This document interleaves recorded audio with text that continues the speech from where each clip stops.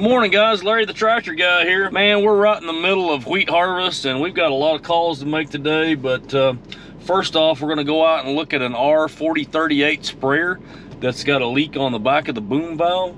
I'm pretty sure that I know what the leak is, so we're going to go out and take a look at that, so stay tuned. Well, here we are at this R4038 sprayer with the oil leak on the boom valve, and I'm going to show you real quick where that's leaking at. So it was leaking here around one of these plugs on the side of the boom valve, and I've seen this issue before on these hydraulic boom valves, and I've got that here on the back of the pickup. There is the blown O-ring on the plug, and there is the little Allen head plug. Takes a 3mm Allen wrench, and so these plugs will loosen off, okay?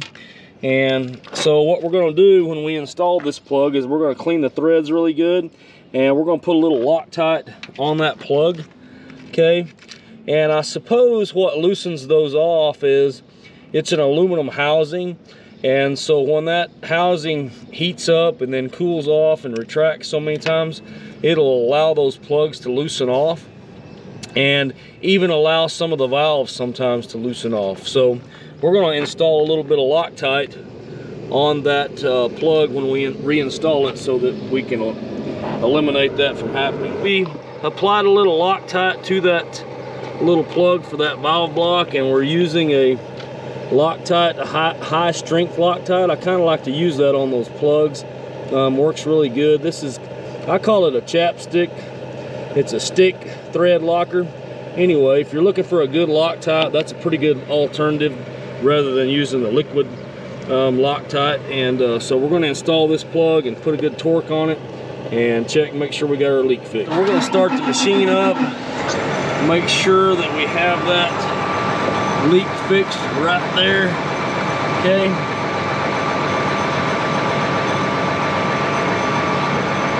And looks like so far we've got it fixed. Go ahead, and I got an operator up there who's going to run the tips up and down. Looks like we're good. We don't have an oil leak now. So just a reminder, guys, if you have plugs on your R series sprayer that are loosening off and blowing O-rings on the valve block, go ahead and clean those threads up and pull that plug out, clean those threads up in the block and on the plug, install a new O-ring, and then use a